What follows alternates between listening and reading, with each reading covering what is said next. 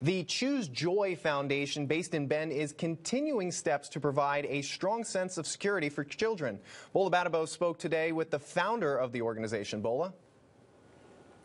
Jack, the charity has been active for the past 4 years to help kids affected by parents with substance abuse. The Bend organization works directly with state DHS foster care and family drug court. So far, the organization has helped more than 400 kids. It's gathering more support by hosting a bingo event at Silver Moon Brewing every 2 weeks. Half the money goes to the charity.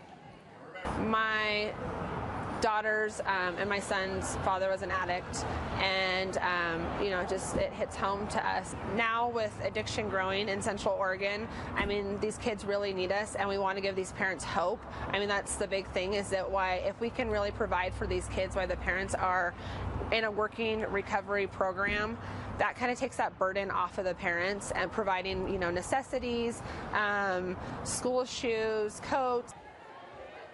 The organization has also gotten people into apartments. The founder says it's important for these kids to know that they will not be left behind. We'll have a link to the charity with this story online. Jack?